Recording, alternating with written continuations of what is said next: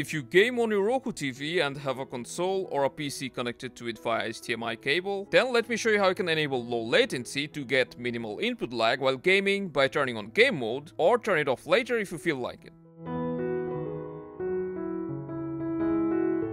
First, go to the output that your gaming device is connected to. In our case, it's our PlayStation, so we'll select that. And now open the TV settings menu by pressing on the option button. From there, go to picture settings, then customize picture.